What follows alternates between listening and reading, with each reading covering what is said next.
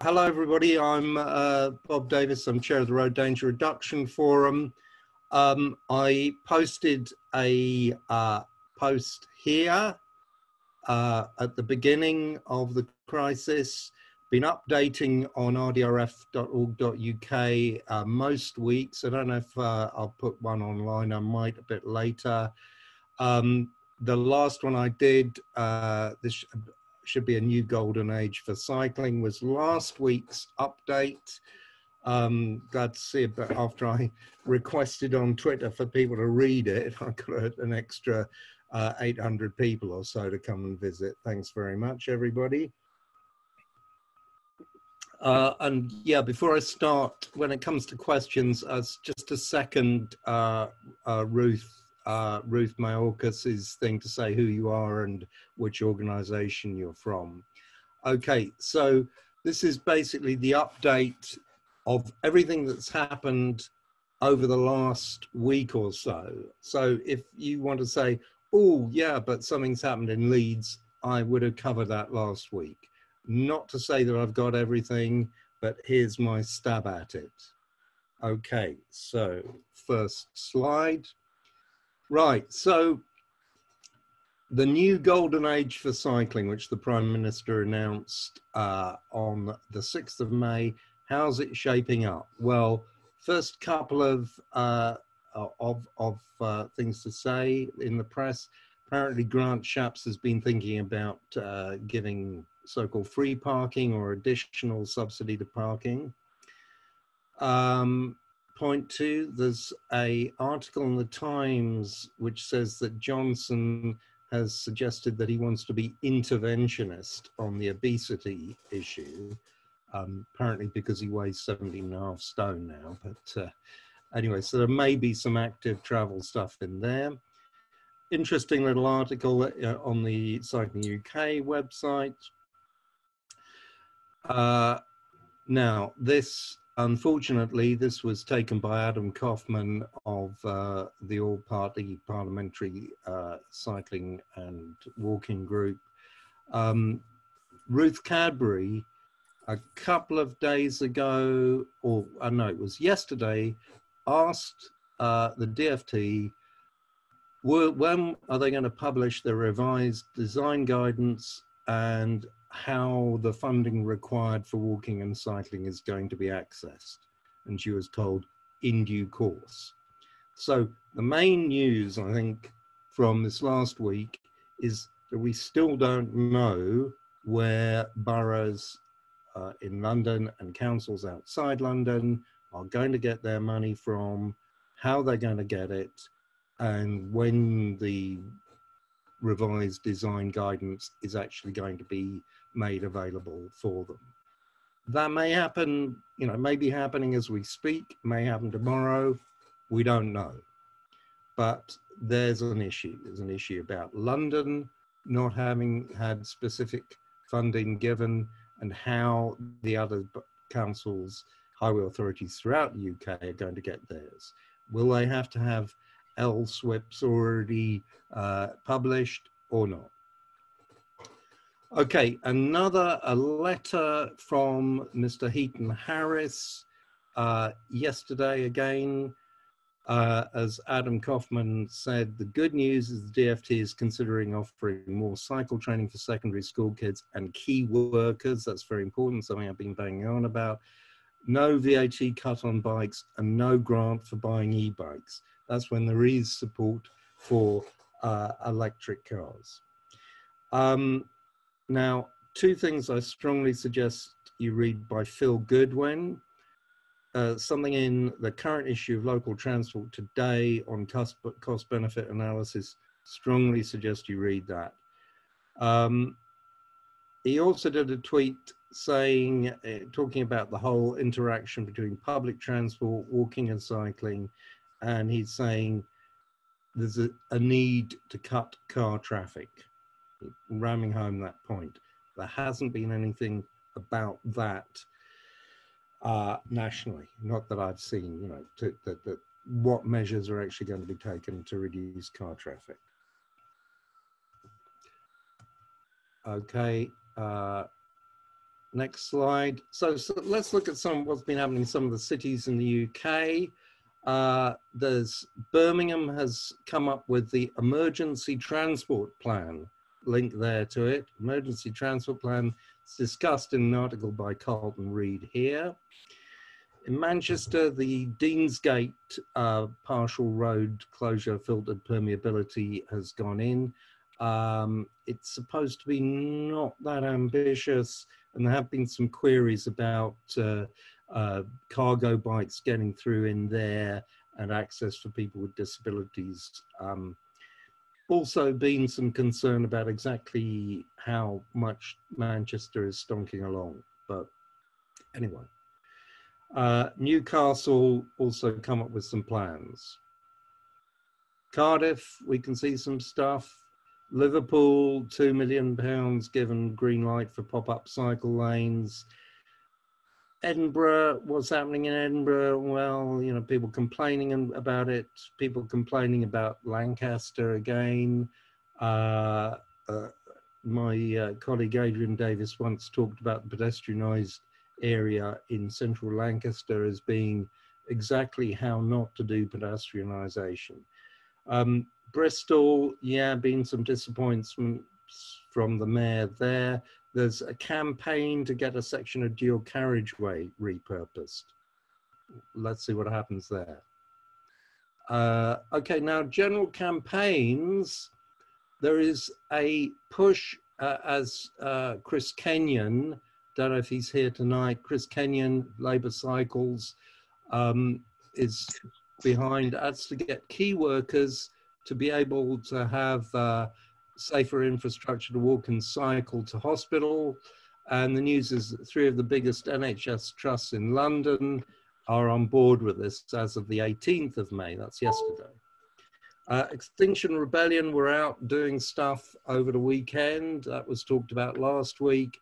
And here's an example of a protest which isn't actually specifically about this, but is a climate change Extinction Rebellion protest. And, you know, this is the way for protests to happen at the moment. This, I think, is the shoes of children who are going to be affected by climate change in Trafalgar Square. And it's, you know, a socially distanced protest. Okay, now I'm going to spend a bit of time on London. And this, I think, does have certain kinds of relevance to everybody. This is the quote the mayor came up with on the 15th. If we want to make transport in London safe and keep London globally competitive, then we have no choice but to rapidly repurpose London Street for people. A link there, and there's a lot to read. I mean, a lot of it is specifically for officers and local activists in London, but you know, it's probably a good idea for all of you to have a look at it, and there's a lot there. So let's have a look at what is happening in London. Now, this is a graphic. You know, you will see there's a lot about having this very large car-free area in the center of London. And lots of people like the Road Haulage Association, the cabbies have got very excited about this. It's all terrible, the world's going to end. One of the things I've been saying is don't get carried away by it, because this area, you know, these roads will be bus, walk, cycle only. This area is actually in there. If you can look at the little bit of graphic on the in the left-hand corner, it's actually only covering this part of London. And it rather reminds me of what happened when the congestion charge came in, where we were told, oh, you know, this is going to be the way forward. And actually, congestion charge area is only a small part of inner London. So don't get carried away. Right, so what's gone in already is Park Lane has had a semi-segregated or segregated cycle track put in. This has been, these wands have been beefed up a bit since this photo was taken. Very important, because one of the first pieces of cycle infrastructure in Britain was in the mid-80s on the Broadwalk in Hyde Park, which has now become rather unpleasant for cyclists with rumble strips. And so really this is sort of letting those of us who used to cycle up Park Lane in the 70s and 80s, it's a restoration of the status quo ante, except a bit nicer. However, as Mark Treasure pointed out this morning, how far up does it go? So there's a question mark over that. You know, is this just a bit of flagship waving or sort of flagship, whatever the word is? Okay, here's another bit of temporary stuff, a footway extension in Harleston Town Centre in Brent. That's gone in. Now here's some stuff in Greenwich. There's been a blog post written about it here. And this looks quite impressive. You know, look at this top. There's a big chunk of a footway extension here and there. A lot of pedestrian guard railing has been taken out, and you've got a 20-mile-an-hour limit put in. I don't know what kind of orders were brought in or how this was done, but there it is. So that's good. But down there, you can see there's a nice bit of temporary barrier, but cars have been parked there, so which is kind of against the spirit of it. And of course here you've got another nice bit of barriers and someone's managed to drive behind them. So, you know, let's look at what can go wrong as well as what can go right. Now here's something which is interesting. You will know that Kensington Chelsea has been generally opposed to anything in favor of segregated cycle lanes. But now we see this, a couple of days ago, says going to make the whole borough 20 miles an hour, widen pavements, speed up the construction of planned cycleways, more school traffic streets, upgrading mandatory cycle lanes to light segregation, more cycle parking, closing a road to traffic, etc. Introducing a low traffic neighborhood. You know, not setting the world on fire, but it looks like they're kind of thinking of doing stuff. Now, why are they doing that? And I think, and I'll mention this a bit later, I think it's because they've been told they have to, otherwise, A, you're not going to get money, which isn't a big thing for Kensington and Chelsea and the other anti-cycling borough in London, or big anti-cycling borough in London, namely City of Westminster, because they've got plenty of money in reserves. It's because they are worried about the threat that the road concerned will be taken away from them, and that the Transport for London or even the Department for Transport will put stuff in if they don't. That's the possibility. You know, we don't know, maybe. I welcome any views in the discussion. Similarly, Wandsworth have come up with measures to improve safety and support social distancing. There's the link. I refer to that because take a look at it, and it's all kind of pretty lukewarm, you know, compared to Hackney or Camden or other places. And also because this was their graphic that's on the link. And Chris Kenyon, who I mentioned before, made some comments about it, which I think are relevant, saying, please, comms people, please say there are people walking about. It's about healthy streets or low traffic neighborhoods. It's not just bikes. And for goodness sake, drop the grass. You know, it's not people cycling on grass. It's not. It's about streets, not parks. Plus, you know, put panniers and baskets on the bikes. Have at least 50% of riders without helmets. That's something Lambeth did with regard to their publicity about 15 years ago. And let's have some Dutch-style bikes. You can see, you know, look at these bikes here. You know, they've got drop handlebars up in the air. And if you're saying, oh, come on, you know, it's just a diagram. Believe me, the people who do comms graphics have a lot of thinking behind them. Okay, still on London, and we come back to London Borough of Lambeth.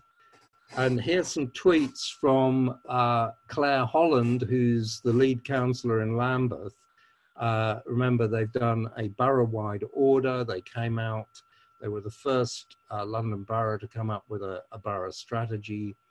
And she's now saying, if I can whip through this, we've repurposed the programme for the next 6 months with £1.8 million from the highways budget, which is a sort of reasonable amount of money.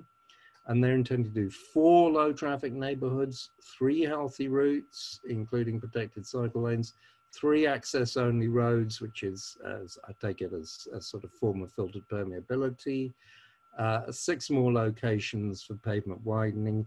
However, our plan goes much further. If we're able to access emergency funding, big if, we're planning to implement local low traffic neighbourhoods across large swathes of Lambeth and build 8 temporary cycle tracks alongside a raft of, we like rafts of, school streets, pavement widening and cycle training programs. I just noted that the population of Lambeth is 330,000. So, you know, those of us living in, say, somewhere like Swansea has got about 250,000. So, you know, that gives you an idea of the kind of population it's got.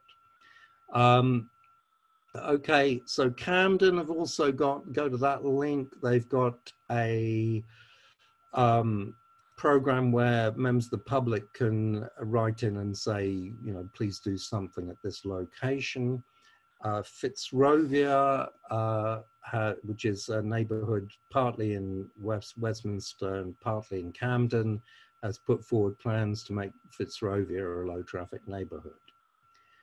Okay, Hackney, you will have seen, as from yesterday and today, pictures of this road, Queensbridge Road, where cycle tracks have gone in. They were planned and already started before this. But what I noticed is that you can see there and here, it's being filtered off as well. So in fact, there are kids and people playing out here because it's become, with the emergency legislation, temporary, whatever it is, they've got filters put in. Now, a lot of campaigning going on. Merton, take a look at this PDF. Merton has, along with my colleague Lucy Tausig, has sent in a thing to the council saying, please do stuff. One of the replies they got back was about how they're intending to, or thinking of doing filters, but they need to have consultation. So, you know, do other boroughs have to have consultation processes in place for filters? I don't think so. So Merton are saying they do, but do they? Okay, now come back to this question of why boroughs are doing what they're doing or saying what they're saying. This is an article by Simon Monk where he says, it is clear that any funding now coming from the Mayor and TfL will be likely to go to those boroughs getting on with this. He's referring to the Street Space for London approach. And it is being implied that those councils who do nothing may face the prospect of these approaches being delivered by the DfT or TfL despite their objections. So I think that's the story. And I think what's happening is that some boroughs, we talked about Wandsworth and Kensington and Chelsea, are kind of going through the motions for that reason. Okay, so that's kind of infrastructural stuff. Couple of, what I have to go on to now is there's a lot of stuff, bigotry and prejudice, I say, because that's what it is. The journos, you know, what are you going to do to stop cyclists breaking the law? Why can't they not break the law like motorists do? Cabbies doing their stuff, the LTDA, the Road Haulage Association. And it's actually good to see those of you on Twitter really weighing in and actually with very politely and in good humor, confronting the sort of nonsense they're coming out with. Some of it isn't sort of naked prejudice. It's just sort of general misconceptions about active travel. you know, like, you know, the Women's Equality Party coming up saying, oh, you know, you can't do it, it's bad for old people. I also noticed some tweets from Steve Norris. Now, he's interesting because, you know, apart from his various posts as road safety minister and various consultancies, you know, being the chief head honcho of the Road Haulage Association and top of the Motorcycle Industry Association, he was heading Cycling England in the noughties. And it was interesting to see that when he objected to the cycle lanes going in and making comments, you know, the classic straw man comment, the idea that we can all walk or cycle is absurd. And of course, nobody has been saying this. And you will all know that whenever any plans for sports cycling come up, oh, well, you know, not everybody can do it and so on. And also he had a tweet saying, you know, what about people who want to travel more than 3 miles, who are not fit and who are not young? I mean, please. You know, this is from the guy who headed up Cycling England. That particular tweet does seem to have disappeared. So nice to see that he did withdraw it. But there is an issue about, you know, how we deal with this bigotry and prejudice, not just because it's dangerous in on-road situations, but in order to get the kind of infrastructure and changes that we need. So what was interesting this week is this guy, Mo Salah, who I am reliably informed is a professional association footballer and who has 1.2 million followers on Twitter, was seen on his bicycle. And this was very nice. He's not white, he's smiling, he's wearing normal clothes, he's not wearing a helmet. So of course, you know, big pile in about helmets. Some of the cycle racing mobs have pointed out that actually his brake levers are in the wrong place. His handlebars haven't been, need to be swung forward a bit. Anyway, so, you know, just making the point, this is a nice image. Also, you know, the big bike revival, which has got an important role to play, you know, nice images, nice initiatives. But, you know, we need to have something more forceful, more messaging about how cyclists have every right to be out there. You don't have a special right to be out there because you're driving. And, you know, all the bicycle bingo stuff, you know, road tax, blah, blah, blah. So that's my little thing for today. I did promise to do a thing on confronting bicycle bingo, and I will try and do it at some stage. Maybe I can have a slot next week or another time. I don't know. I'll try and do a web post when I can. But anyway, that's the news for this last week. Main thing being we're still kind of a bit up in the air about where funding is going to come from, exactly how it's going to be accessed, when the design guidelines are going to be published, how is London going to get its money. Some people are doing stuff, lots of stuff has been going on. No doubt I've missed a lot of stuff. You can always DM me or stick it up on Twitter, but there's also some not particularly brilliant stuff happening. So that is it. I sort of felt there was a need to write some design principles for the infrastructure that's going in. So I published an opinion piece. And I sort of restructured that and expanded it and condensed it. And now it's 7 design principles for pop-up hire infrastructure. I'm an independent consultant, and I sort of design places that sort of change driver behaviour. That's the aim. To enable people to relax and enjoy streets, and places that people enjoy, they'll come back to, and where they spend time, they'll spend money. So sort of projects that sort of do that, where we change the character to change driver behaviour, are things like the Castle Square in Carnarvon, which is a sort of created sort of historic town square, and that used to be very traffic dominated.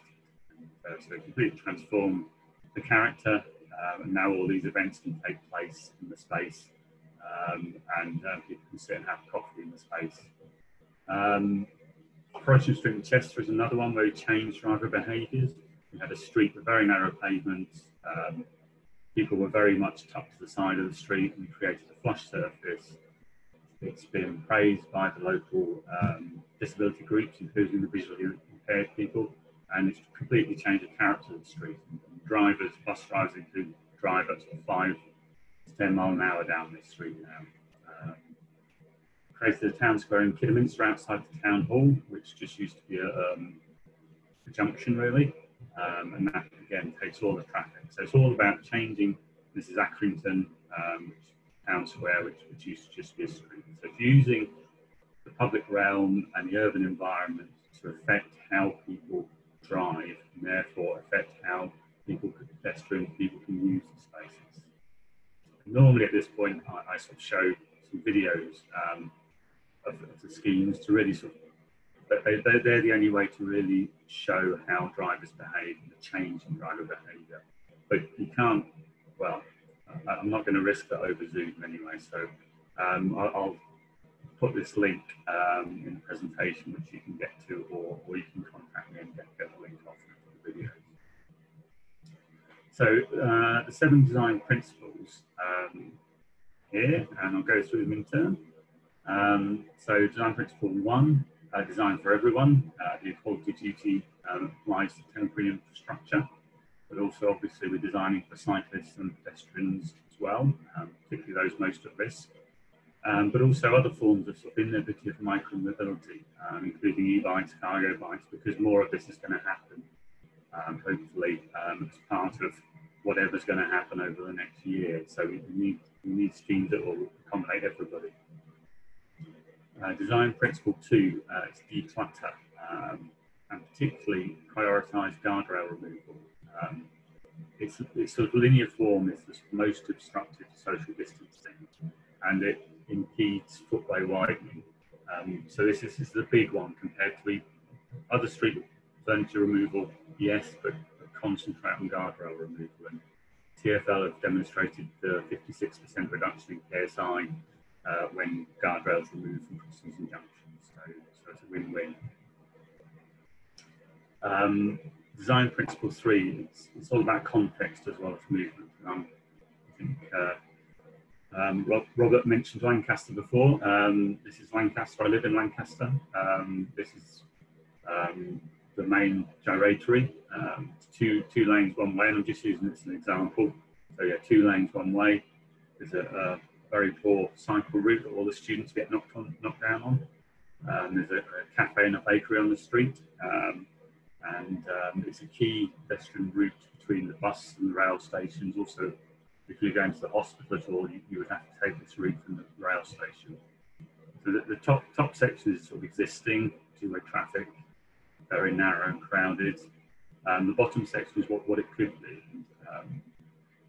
If you drop to one traffic lane, you had a segregated cycle lane, you remove the guardrail, widen the footway, you can have a parklet there, outside the cafe and the bakery, get some seating in there for people as well. So look at all these other uses, or the other functions, and non-movement functions, as well as the movement functions.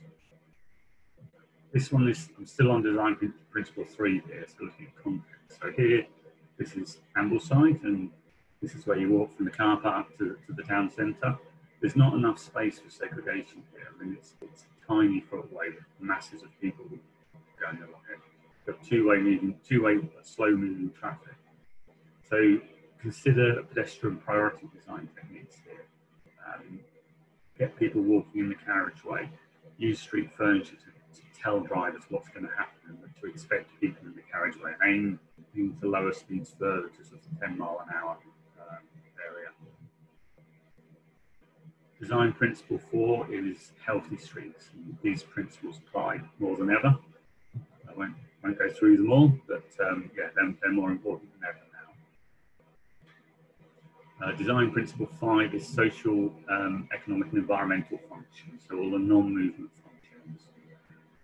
So for instance, older people might be avoiding public transport they then have to walk longer distances, queue repeatedly for the different shops, and so they're going to need to sit down.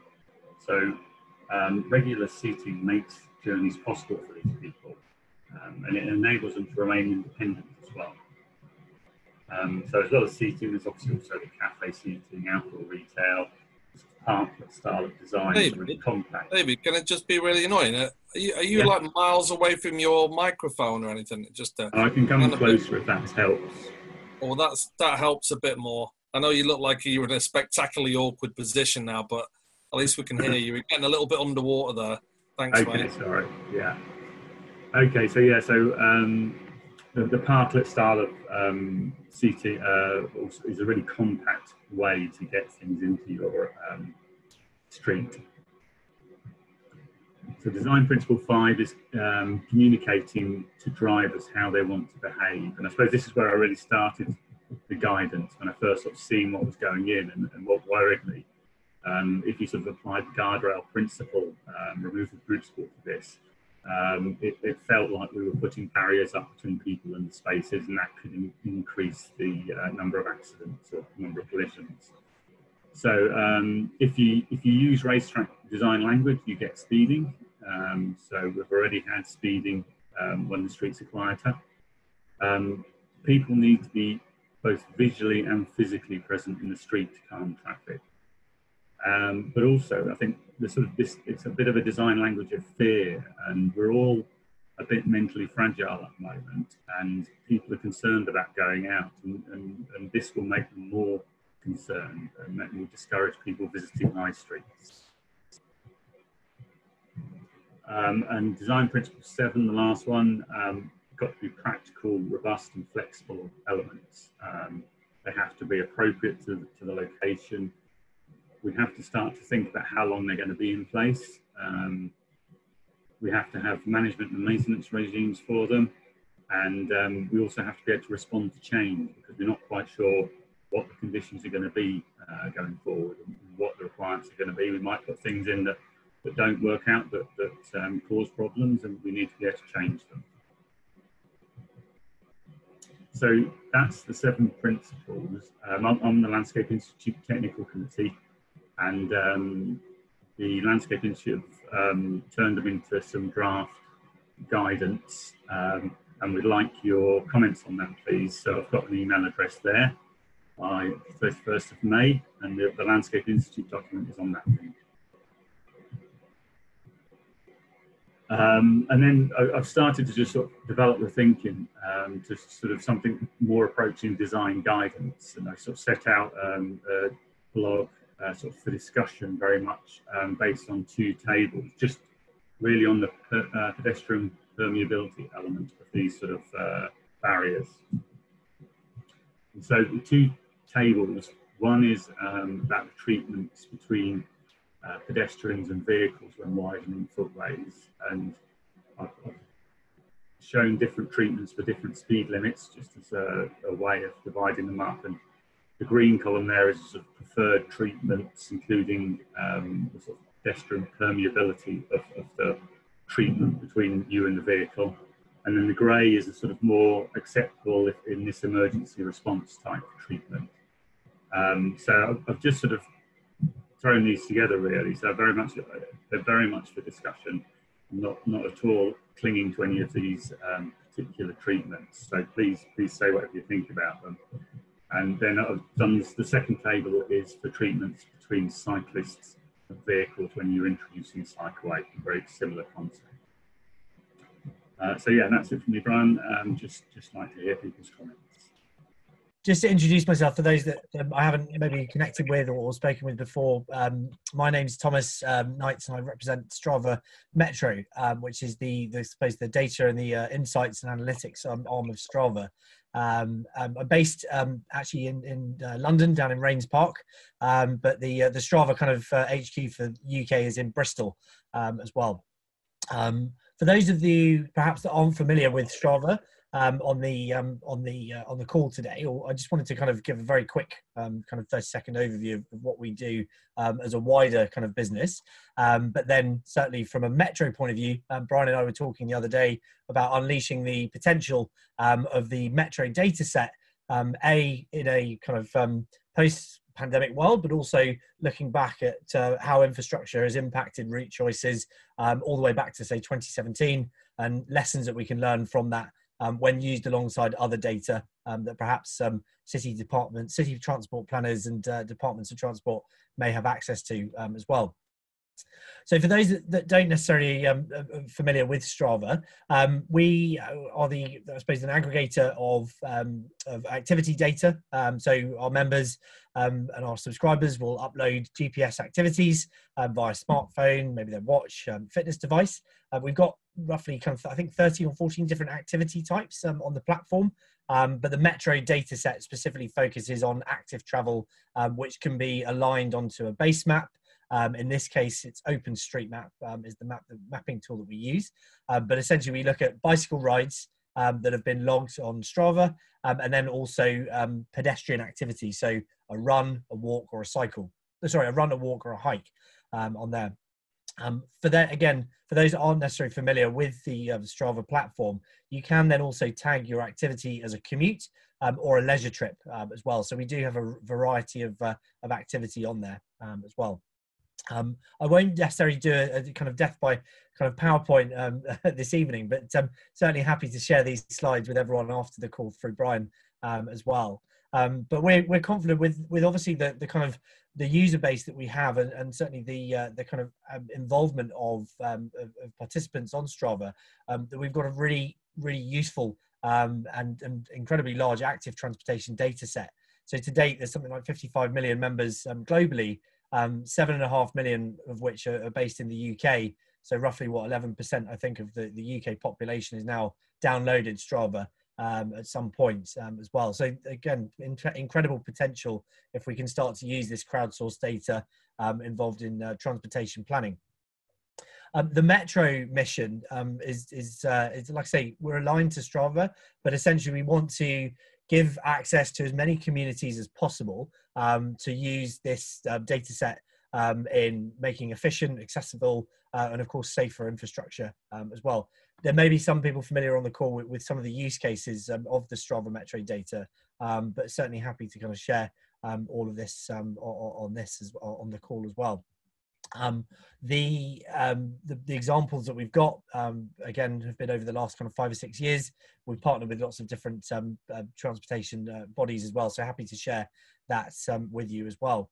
I just wanted to, in the interest of time, probably just go straight to kind of the update that I was sharing with Brian, is that we are changing the way that we deliver our data now. Rather than being in heavy duty GIS kind of exported folder, which is delivered on a monthly or a quarterly basis, we're now able to deliver this data via a web dashboard as well. So tonight I just wanted to share the example of Bristol, the Strava's home office here in the UK, and just give you an idea of the potential of using this across as many local authorities and obviously different bodies that would be involved in active travel planning across the country. I should note, of course, that Strava is not going to capture every single trip that's being made on the roads, but certainly we can start to assign a counter kind of correlation between Strava activity and any kind of other bicycle counter data that's out there. We then can also split between pedestrian, like I said, and obviously bicycle data as well. On the very high level kind of overview, we're able then to kind of break down between leisure and commute. As I mentioned earlier, commuting was either self-defined or what Strava defines as a route A to route B journey between, say, 1 and 12 kilometers. So cities and planners can start to kind of understand what ridership maybe looks like, and different patterns have changed over time as well. Just in terms of the geospatial data then, that's now delivered via the mapping tool. So we have the heat map, which many of you may be familiar with. It's essentially a version of the global heat map, which I'm showing you now on the screen. This is publicly available, but the Strava Metro platform the Strava Metro platform has basically just put this onto a geospatial data set which allows you to export and do some analysis. So for example, we can explore popular routes based on 2 years of Strava activity. Again, using the example of Bristol, we can see an origin and then a destination point, and see maybe infrastructure has an impact on route choice, or perhaps any kind of physical barriers. And again, when you use this alongside existing counter data, it's incredibly powerful as well. From a really high level point of view, we've got the analysis of corridors, again, based on Strava activity. We can start to change that by what you would probably call a commutable distance, so between say 0 and say 11 miles, and this will show the timing of there as well. And then very briefly, before I kind of move on to kind of questions, the data is now delivered through the Streets tab, which then allows you to analyze at a street level all of the different data points that Strava has aggregated and of course anonymized from trips that have taken place. So if I was doing some analysis at a junction, so for example here, I could then see the number of trips on Gloucester Road in March 2020, and then see the breakdown of maybe commuting, leisure trips, the number of people, the average speed, for example, and then of course the demographic data. So I'll wrap it up there really quickly. I'm sure Brian has some comments or maybe questions on there. But I just wanted to let you know that this is, available for people to apply to kind of gain access to this. If you've got an infrastructure project or you're doing some analysis, then please do get in touch, and we'd be happy to kind of share access to this for your area of interest. Thanks a lot for that, Thomas. I mean, yeah, my mouth was watering, and not just because I wanted some more beer, but just at the transport planning potential of getting my hands on that one. So, yeah, you're becoming my best friend at the moment. Has anybody got any questions for Thomas? Yes, please. Surely. Please, yep, go for it, Simon. Thomas, whenever I've pointed people at Strava heat map data, the question comes back about the profile of the people using it.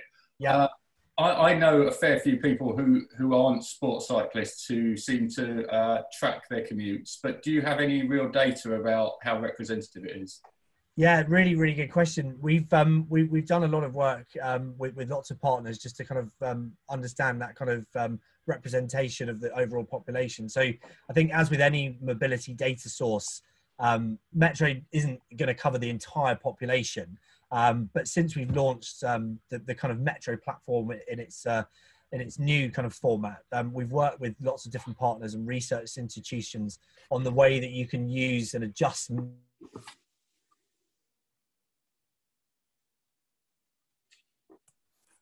perhaps that enables a kind of more powerful analysis of the overall population as well. So I'm happy to share.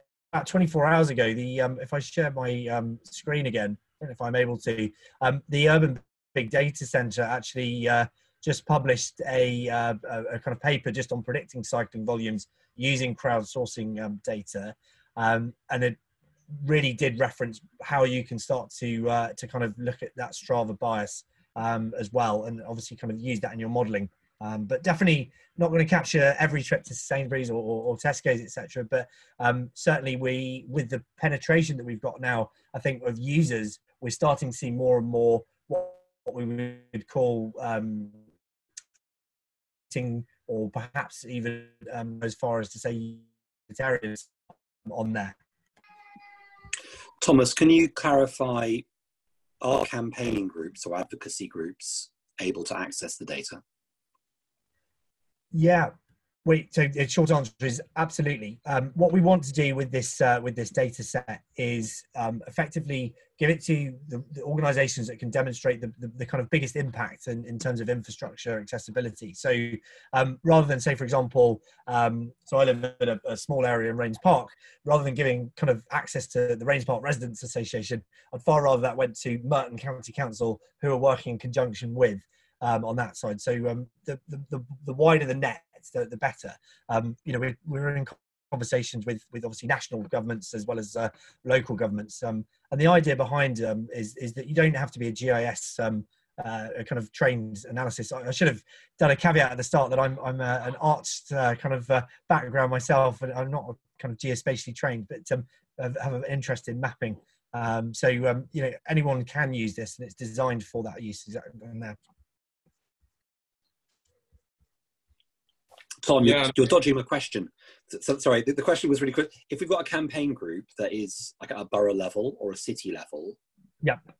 I appreciate there's an application process, but in principle, if that is a bona fide group that you recognise and can see they're real, do you generally give access, and do you generally charge for that? So yes to giving access, and then in terms of the licensing model, we are currently undergoing a review of that at the moment. So probably more to follow on that. But the answer is yes, we would give access to advocacy groups.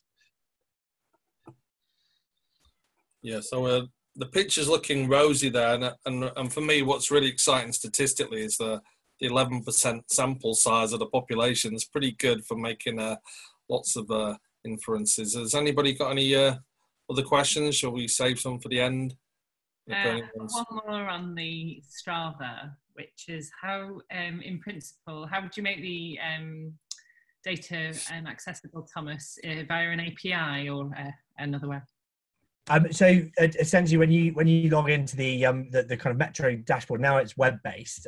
You can select each edge or street which is aligned onto OpenStreetMap, and then export that data either into an Excel file or a .csv. We are working on the ability to do kind of a bulk export at the moment. So at the moment you're slightly limited to kind of one or two edges. There's no limit to how many you can have. It's just how long you could go on clicking each edge. Yeah, so on previous sessions we talked about links and temporary arrangements in there, but the thorny question of what you do at junctions, particularly signal junctions, has come up with where for years if we designed space that segregated cyclists on the near side, we'd really want that to end somewhere near a signal junction or find some way of protecting them, because you don't really want to arrive at a signal junction in that near side position unless you are protected. You need to get out early, mix with the cars, think what's going on. We're trying to promote key workers and people who maybe haven't cycled for a while onto cycling. We don't want them to feel safe in that position unless we're going to actually protect them, because they really need to have the wits about them. So really, I'm looking. I'm going to just give some options really of what we can do. How we can quickly adjust signal junctions and other junctions of that type. We kind of covered side roads as well last week, so I won't cover that one in there. So here's a few options. So definitely, some of them are more cooked than others. I'm definitely I'm looking forward to the discussion as well. So one of the things that's gone on, particularly from a pedestrian side of things, is extending the time to cross, reducing the delay in there. This is something that Transport for Greater Manchester has been doing. TfL have actually been doing this for quite a while in there. People have been saying, oh, I'm still waiting 60 seconds, but we're going, but before you were waiting 2.5 minutes. This is good. And it's a real key thing. We don't want people, when you do get out and start walking, getting back to work in there, if they're gathering around in clusters waiting for those few cars to go through, that's a real problem. So extending the time to cross, shortening the delay that people have to wait to get across there is a key one. And in most transport control units, it's a kind of flick of the switch thing. It really just needs the will to do it. Not all signal junctions are under that control, but quite a lot are. So we can do that right now. And I'm glad to say Transport for Greater Manchester did just that. There's a really boring picture, but this is, again, a key one really, like a double cycling. It can sometimes take particularly if you're in London, 96 seconds to go through this sequence on all arms, the red, amber, green, amber, and back to red again. But you can double cycle it, so it takes 45 seconds. So again, less people congregating, more time you can cross, less delay in there. Good stuff that can have, and most signal junctions can flip to that operation as well. So definitely worth considering. Quite technical solutions at the moment, but they always are when it comes to signal junctions. What if you've got a big signalised roundabout or just a massive roundabout and you've socially distanced in there? Always like this one. I think Phil Jones is on there. I kind of steal it from his slides. He always shows it. Just the difference between a kind of continental geometry and a kind of a UK geometry on a roundabout. This can be done with cones as far as I'm concerned in there. If you're heading on if you look down the bottom there where it says A to B, you can see that massive sweeping radii that you could hold in a left lock, 45 miles an hour, zoom around. That's going to be a nightmare if any cyclists are arriving on that near side in some kind of protected space in there. So we could cone out and do a more continental geometry on some of our larger junctions in there. I think that's well worth looking at it, particularly some of our massive signal junctions as well. We mightn't necessarily need the massive sweeping flares that we've got, even if it means the odd flexible post gets like run over by HGV. We definitely would prefer that than a cyclist who's been encouraged to go up the near side by some physical distance in lane. So geometry is your friend, use it.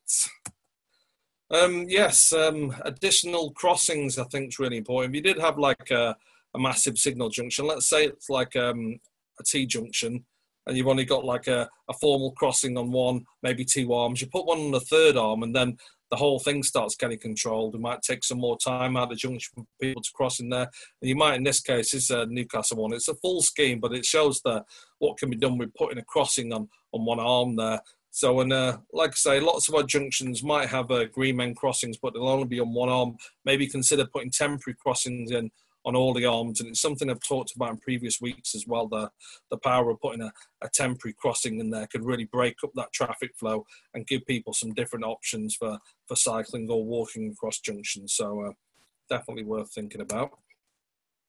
Yeah, I could have spent the entire hour explaining this, and I had a good session with Adrian Lord and Phil Jones where I was trying to explain it, but I'm not going to do that now. I'm just going to introduce a kind of concept really of what I was thinking about. I was trying to think in a kind of thought experiment of how I could adjust the signal control junction without changing any of the method of control, without changing any curbs, without changing any lights, and just allow cyclists to get a kind of protected junction vibe across it. If you can see those little green bits are basically like curb build-outs, basically places for cyclists to wait. And I was thinking, well, if they waited there and we had a sign there, they could look at the far-sided aspect for pedestrians, if they did have far-sided, and maybe cross with pedestrians and kind of use that stage in there. So we can informally do a protected junction in there. There's a few tricky bits about it legally, there's no doubt about it, but that concept of like giving cyclists some separate space to wait and maybe go across parallel with the pedestrians seems worth thinking about. You also get a kind of protected left turn in that case as well, albeit the rights are still a little bit roundabout like most of the protected junctions we have in there. Again, a concept that I'm still thinking about, can we make it work? I've shown this to some signal colleagues and they go, oh my God, that's complicated, who'll get it? But I think the actual concept of a separated area that you can wait in so you can feel safe within the mouth of the junction, for me, that's the essence of a protected junction. This gives it. And so I think with a little bit of a more clever thought, we might be able to do something with that concept. That's a kind of big one for you. Bringing in like low-level cycle signals. I've shown a cycle gate here. You can look at that kind of operation. Again, can be done with temporary headers, wheeling the equipment, get stuff to work in there. Also, like low-level cycle signals might be able to give advances. We can adjust like greens and reds and operate different cycle stages with low-level cycles now. And so low-level cycle signals, I will say. So these options are all on the table. Again, it needs a little bit more thought. And when it comes to links at the moment, yeah, it's just about grabbing that space. But the point I've been making about signal junctions, and we kind of have to look at them all separately. They're all going to have different geometries, different movements, different strengths of like turning vehicles, different mixes. We kind of really have to take them one by one. But that doesn't mean that we can't respond to it and we can't adjust it quickly with some cones and some extra signal headers. So that's what I'm kind of trying to get at there. They're kind of getting a little bit more radical now, but is it that more radical? Is it more radical than the emergency we're facing in there? Got this from America. You could, if it was a signal junction, take the signals out, put in stop lines with the signs and have a kind of four-way stop. That is like quite a common treatment. Particularly if you had a larger junction, you coned it off so it's a kind of smaller junction. This kind of everybody stop, yield, give way kind of approach in there might be something that we want to look at. And I've got a few variations on this approach. You could do that and allow a kind of minor arm, perhaps that's an arm that you're promoting cycling to go down. It may be part of your strategic network or one of your LC whip ones in there, dropping some stop lines in there so the cars know to stop, and prioritising cyclists across there could be more favourable to a kind of signal controlled option. Or perhaps you could do this just on a standard street. I've got this from Portland, Oregon. Don't know if you've ever cycled around there. I spent a nice summer doing it. It's kind of their bike boulevard approach where they've got a grid system and they kind of put stop lines all the way along, but you get a through route that they promote for cycling, and it's really very pleasant. It might be something to think about. So I think there is a lot that we can do with stop lines. That's what I'm kind of hinting at there. Even more radical. I'm kind of motoring through these because I want to have a bit of a discussion in there. But again, that this was a signal controlled crossroads. I think Phil's on the line. He might explain a bit to us about it.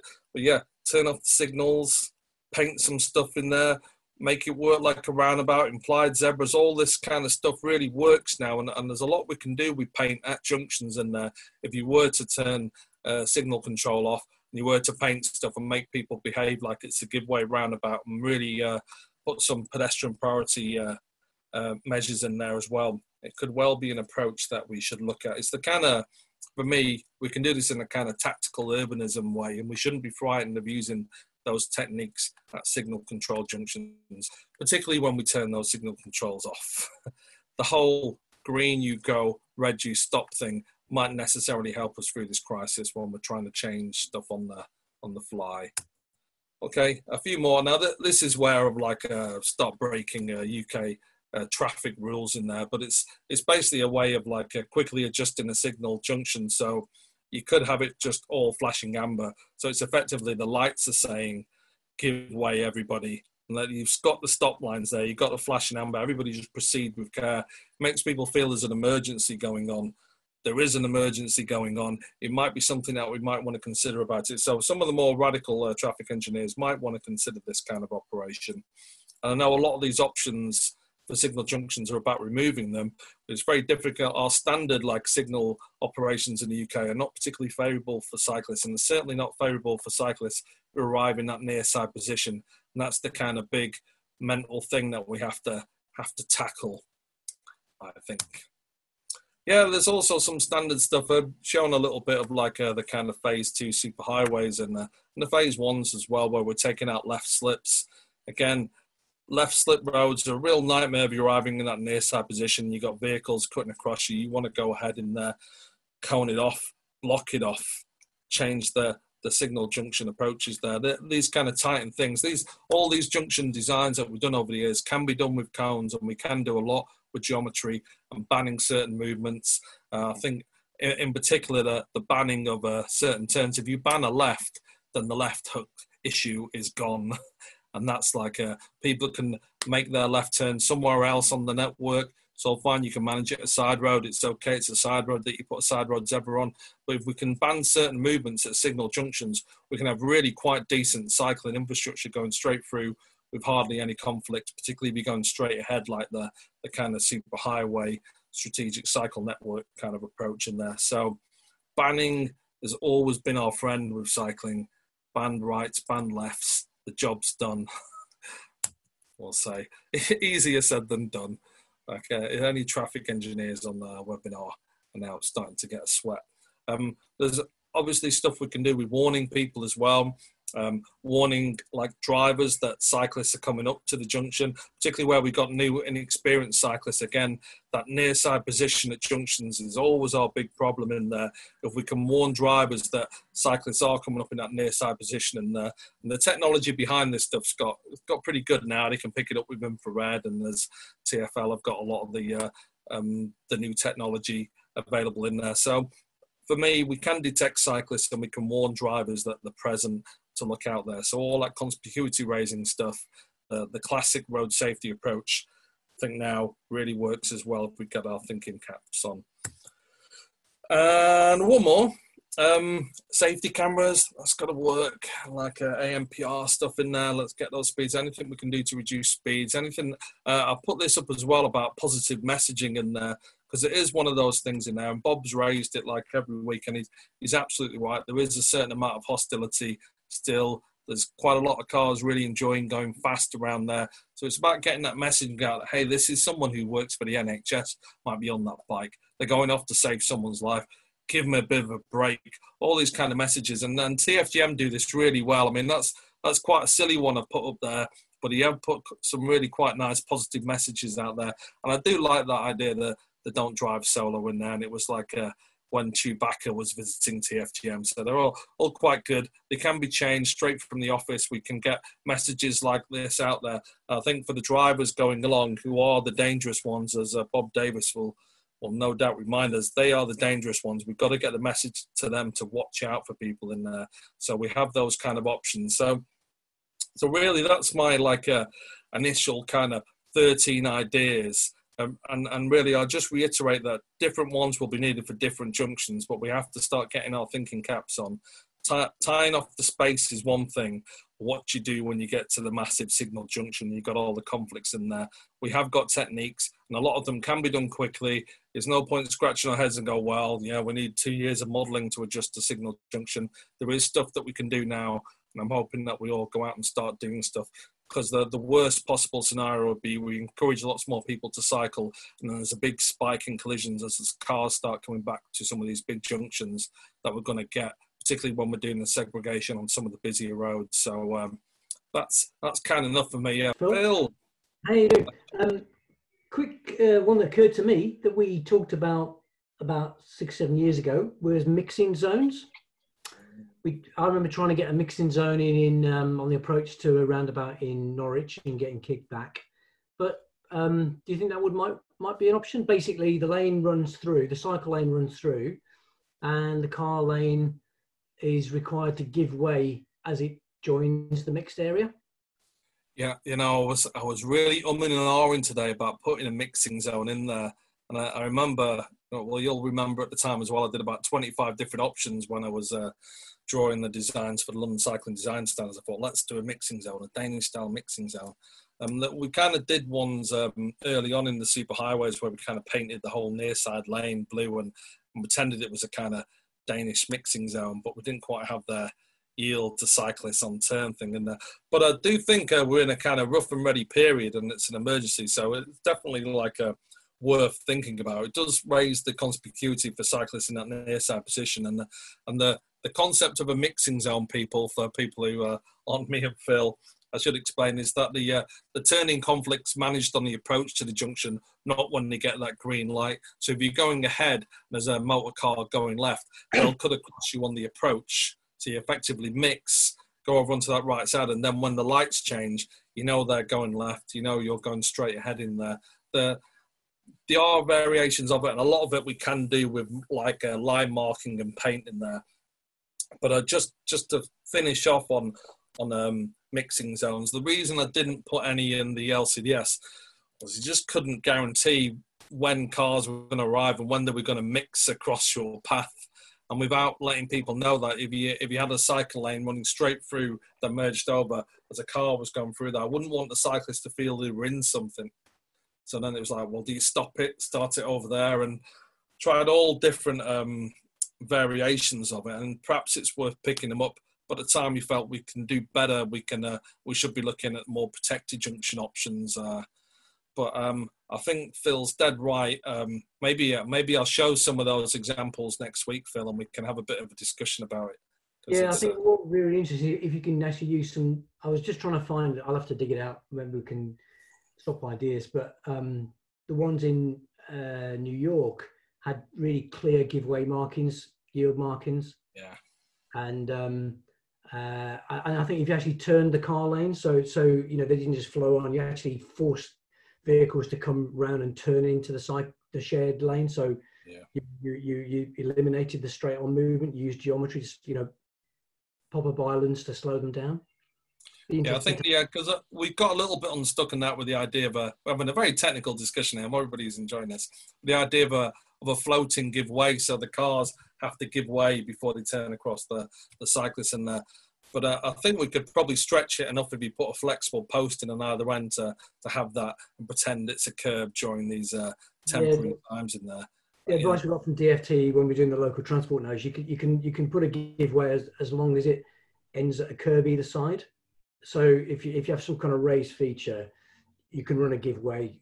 If the giveaway just stops in the middle of the carriageway, that's a problem. But if it runs, but curbs can be very narrow these days. Exactly. What is a curb if you're laying out temporary infrastructure? is a cone marking out a new curb, or it's definitely a. Phil and I will have that discussion on your behalf. Drawings. We need some drawings. Sorry, we're painting very difficult technical mental pictures. What I'll do next week, Graham, is actually show you some examples of these things in there, because it's mean for me to not put them in there. I've got about 20 of them, and we'll do a mixing zone one and have it out properly. Chris, did you want to ask a question? Yeah, I had a question. One of the challenges I think at the moment is to help council leaders and transport leads understand just how far emergency funding can go. And I wanted to nail an answer. From the maths I look at, you could possibly be looking at, I've heard councils who budget £1 million for a low traffic neighbourhood, and now they look at it and go, actually, we probably could do that for between £20,000 and £30,000. And I think this point about, actually pointing out to councillors, £250 million of emergency funding may be worth, in normal money, at least 2.5 billion and potentially more. I was looking for I'd like some metric or some numbers from the esteemed group that you have on this call. Is a 10x effect, like a 10x effectiveness number, about right? Is it higher for LTNs? Because I'm still hearing in the councils that are looking for excuses, money's still being used as an excuse. And I think we want to definitively bat this away. Can I say something? Those figures that came from Lambeth may be relevant, because there's a list of all those things, but they're 1.8 million. And that's before getting emergency funding. So maybe that will help as an example.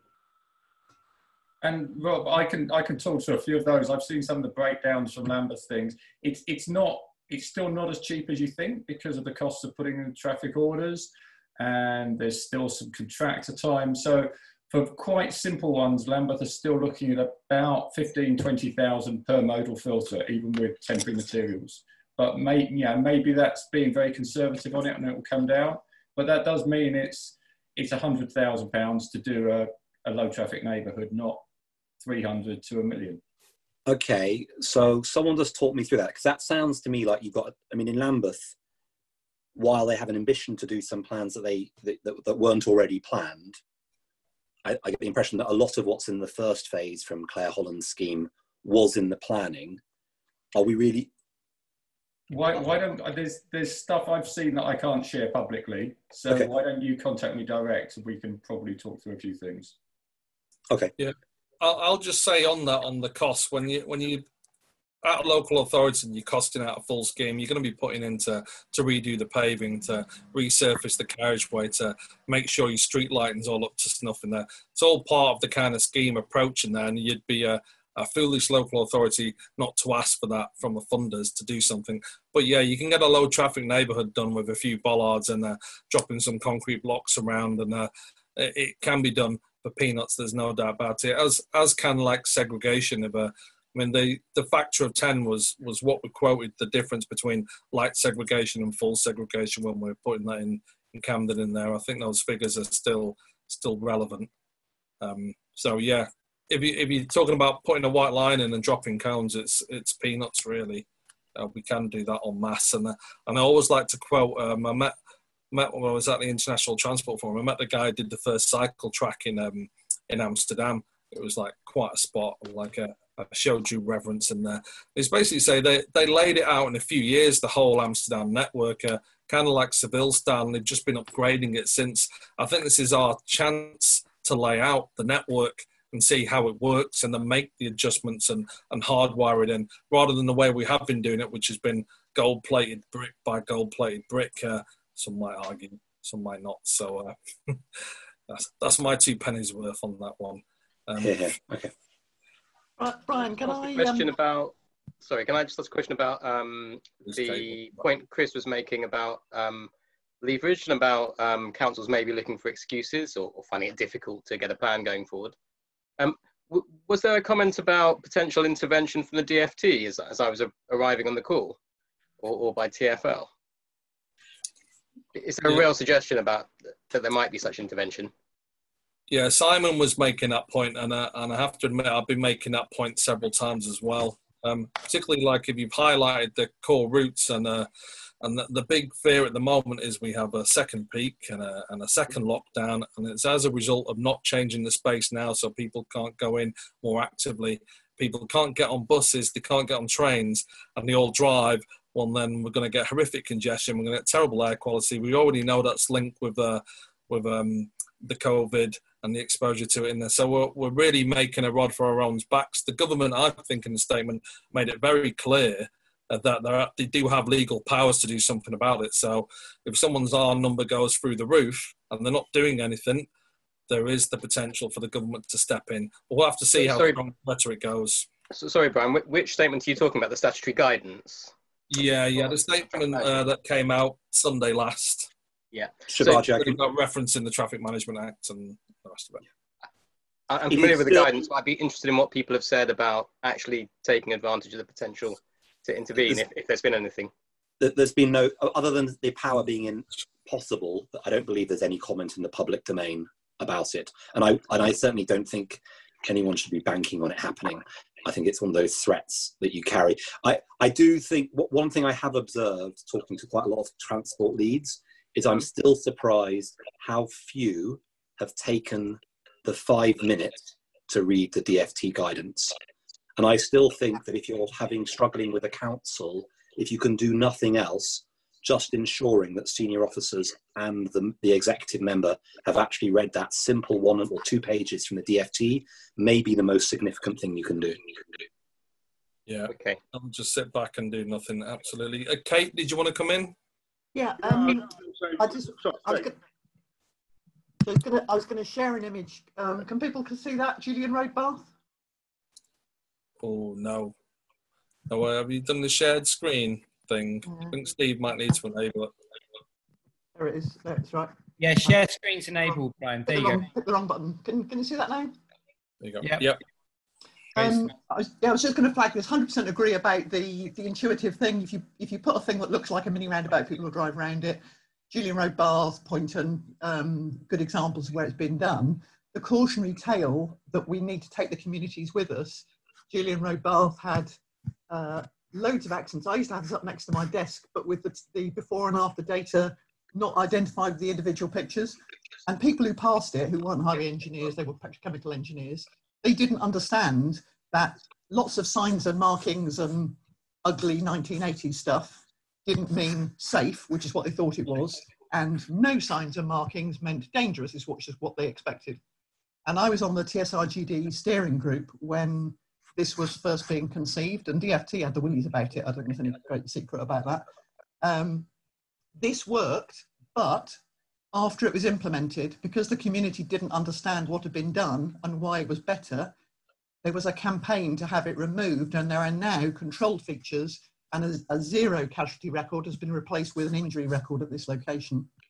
So yes, definitely go for implied features, taking away overconfidence, but tell the community what you've done and why, or you might end up having to reverse it and against public benefit. Absolutely, and well, I'd just say we're in a kind of a temporary situation there anyway. So yeah, it's not being too frightened to actually try some things out, but you've still got to make sure that they work and like they're passing some kind of like a safety assessment. And I'm sure Kate will help us out with all those. Dave, did you want to come in with a question? Well, yeah, I was going to say, I'm going to ask some people. In Glasgow, we've had an absolute rocket with the hire bikes, and in a number of places, Beryl has done it, Next Bike have done it, Serco have done it a little bit, getting agreement to make the bikes available free to key workers. It's a good leverage point to get. Whoa! Leverage point to get my phone sliding down. Good leverage point to get city bikes on the agenda for more cities, and whether some of this money that's going around can be used as leverage, because a lot of the schemes just need the leverage. Once they're up and running, they can actually be self-funding. So I'm wondering what sort of feedback have people got from where city bike schemes have been made available free to key personnel. How has it taken off? I want to go and talk to Chris here of Nextbike to see if he can give me some figures, because most of Nextbike staff are furloughed at the moment. So we've had that in BCP. We've got the barrel bikes, and we've had I think over 1,000 people have taken up the offer from the NHS and local authorities, social care workers. How many of them actually ridden, I'm not sure, but there's been a good take up of it. But we are a large scheme. It does make a point that these schemes are very valuable as resilient civil emergency transport. The other one, I've just been out surveying. I might get some pictures to Brian to do some next session. Is I've built probably 3 submersible cycle routes, and I was revisiting one. I might be able to share it, but we can always circulate it afterwards. 1995, I built a route to the level of the 100-year flood, and then it went under in the following year's 100-year flood. But it takes people underneath a busy main road, avoiding a very tricky climb up steps, pedestrian crossing, get across the main road job. And I've been going around looking at places where we can go under flood arches. Cheap and cheerful, but very quick ways to get past the blockages. And I don't know whether that fits in with some of this sort of, we need to make the cycle routes flowing and simple. I really want to say all hands to the pump, but like it's too cheesy. But like all options are good in the storm. I'm just going to bring Simon Monk in. I think he had his hand up. Graham, I'll come back to you in a second if that's all right. Thanks. I was just going to jump back to the campaigning point, really. And so I did the blog really about rattling sabres, whether Deegan and the DFT is willing to take over roads, whether TfL is, and the mayor is kind of open to a lot of questions. But the other angle that I was going to say, which we're using in London very strongly, is really simply, we can see the motor traffic volumes rising every day. You can see the numbers of cyclists now quite easily. It just takes a campaigner to stand by a road for half an hour in the peak, and you can very quickly get a daily count of how, as the motor traffic levels go up and the cycling levels collapse, where you're going to end up. So I think it's quite easy to call out authorities who are doing nothing to say, you have a very, very binary choice for any of your journeys that are over 2 kilometres, 3 kilometres. You're going to face a really, really serious situation very quickly, where either because public transport's not going to be available for most people, either everyone's in their cars or everyone's on their bikes. It's that simple. So I think we're making that very binary case as another campaigning tool.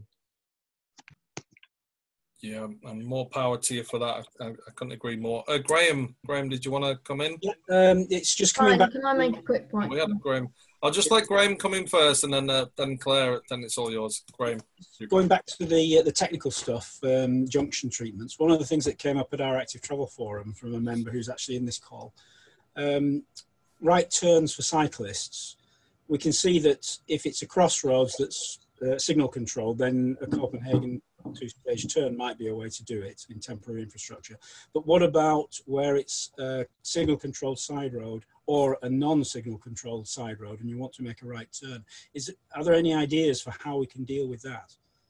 Yeah, so some of the things I put forward in that speech, we were starting to get funkier really with towards the protected junction approach, and the 2-stage right. It's some junctions you could do it anyway, but like others you don't, unless you're like a traffic signal engineer and you know the staging of all. I know a lot of cyclists, if they're using junctions all the time, will learn it anyway. And they know I can go now and I'm not going to get hooked in there.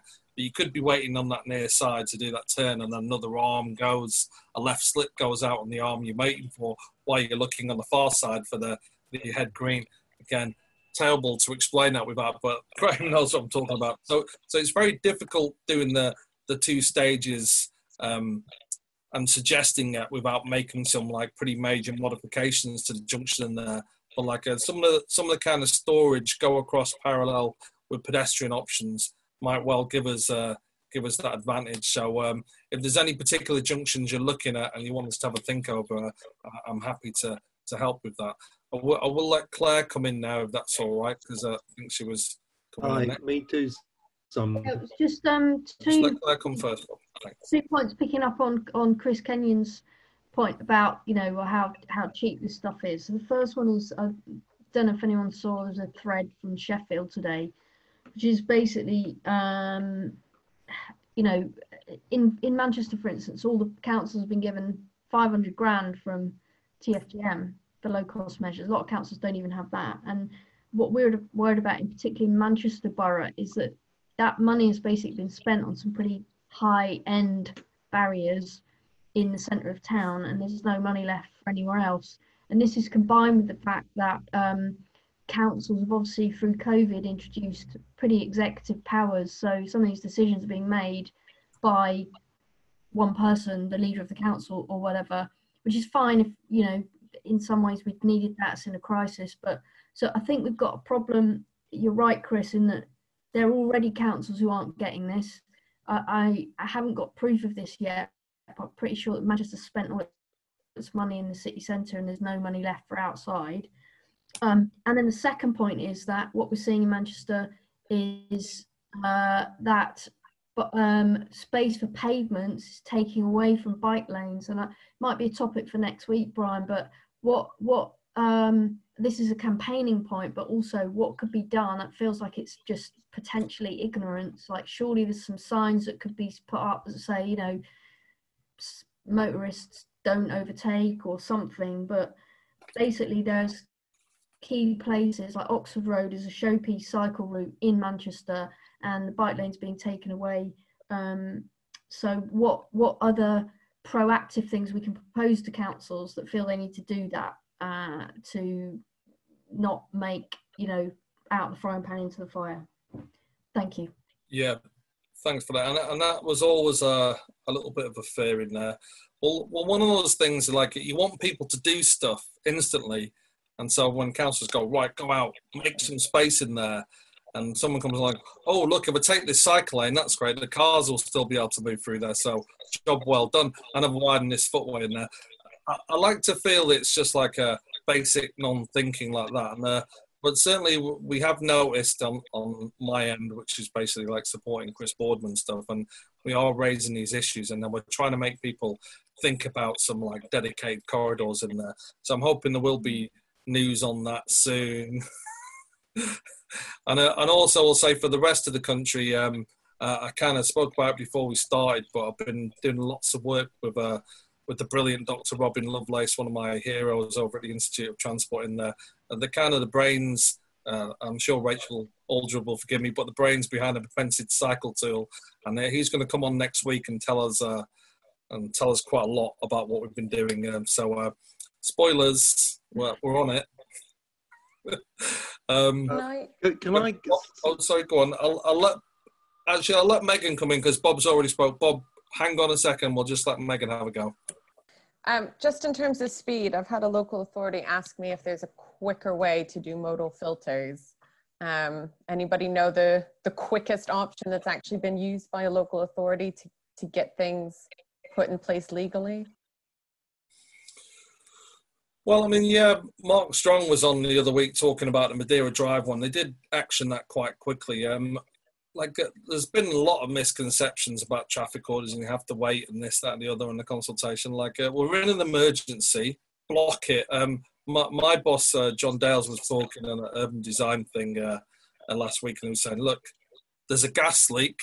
Don't think about the process, sort out the gas leak. That's the kind of approach that we're trying to get local authorities to make.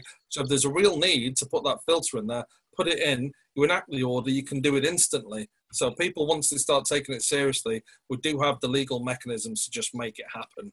I think that's certainly the council officer's position. It's just getting everybody else like in their legal team signed up.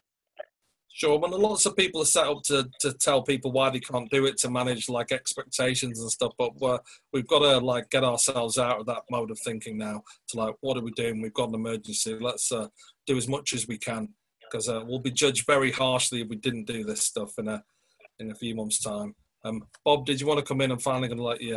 Yeah, thanks. Just again on the campaigning front, you know, picking up what Simon Monk and Chris Kenyon were saying, you know, good points about how stuff can be cheap, and we need to get across to. Can you hear me? Yeah. What they were saying was, yeah, get those messages across.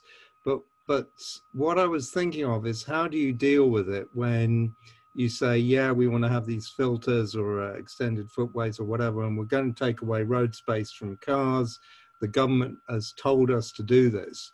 What do you do when the councillor says, oh yeah, but we've already got a lot of cars, we've already got congestion. If we do this, we will get more congestion. Now, I can say, look, I just want to have less space for cars. But how do we deal with that kind of argument that, how do we do it if we don't know if there is going to be pressure from above? How do we actually engage on a campaigning front? And I'd just like to hear from what campaigners feel. Yeah, you can say it's cheap. You can say Lambeth is doing it. You can say people want it. You can say you've been told to do it by the government. But, you know, how do we get around that last thing of the fact that you are taking road space away from motor vehicles? Yeah, go on, Chris. I've got plenty to say as well, but yeah, a lot of the people do it. Look, the imperative to act, I think this is a little bit like the failure to act in January on PPE. I think that's a very powerful moral imperative for most councillors. I would encourage everybody on the call to stop using the cars per household metric and just do it car per resident.